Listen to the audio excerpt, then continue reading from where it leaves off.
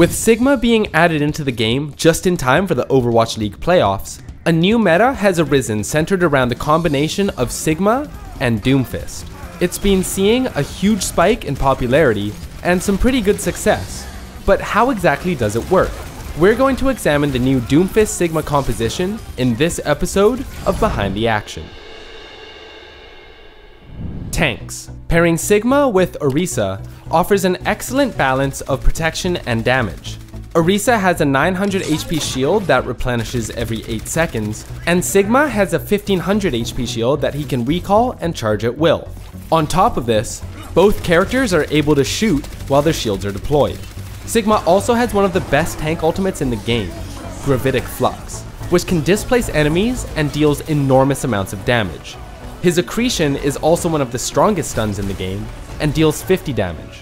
With such a strong emphasis on shields, heroes like Ana, Zenyatta, and Baptiste are not favorable, as their healing is easily blocked by barriers. Therefore, Moira is the support of choice in the new meta, as her Biotic Orb can heal through shields, while her Coalescence can deal damage through shields. Furthermore, her Fade ability allows her to escape damage like Reaper's Death Blossom, an incoming Doomfist, or Sigma's ultimate. And rounding out this support duo is Lucio, whose speed boost pairs perfectly with the DPS combo of Reaper and Doomfist. His Sound Barrier also happens to be the best ultimate to counter Gravitic Flux, and his healing output is not hampered by the presence of shields. Reaper and Doomfist are the two primary DPS characters in this composition.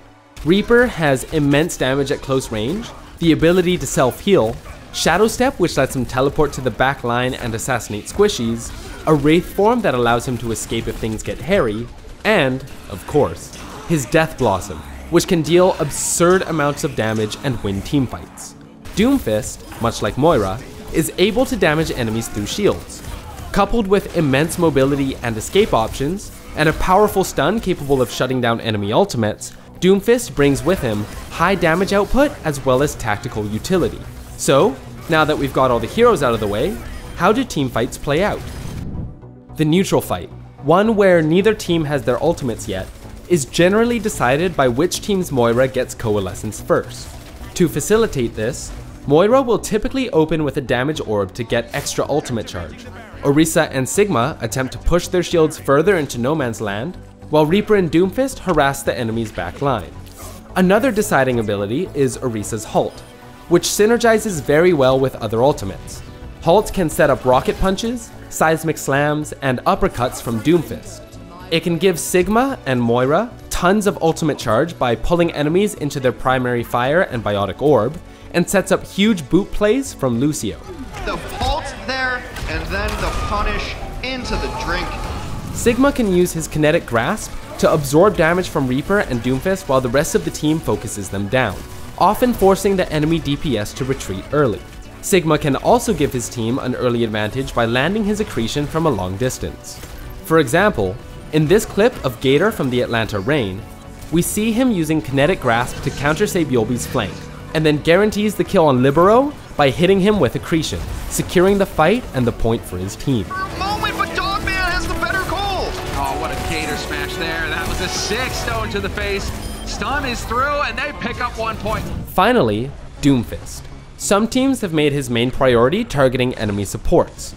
Although it's risky sending him that far into the enemy back line, one well-placed rocket punch has the potential to win an entire fight.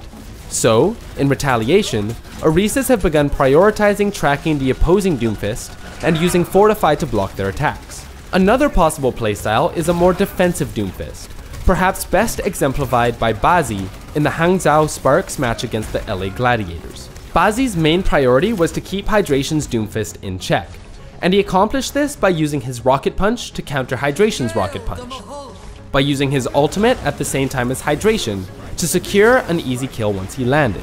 And once he took Hydration out of the equation, he would move onto the offensive and pounce on the enemy back line.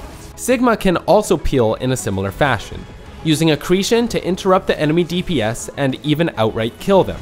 For example, Rhea uses accretion to deny Hydration's Rocket Punch and ends up getting the kill.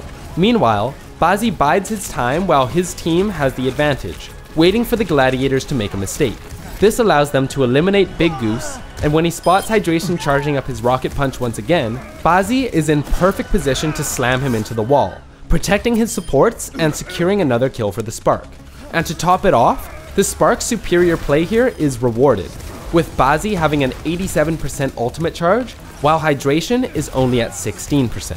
Speaking of ultimates, let's take a look at how the real game changers come into play.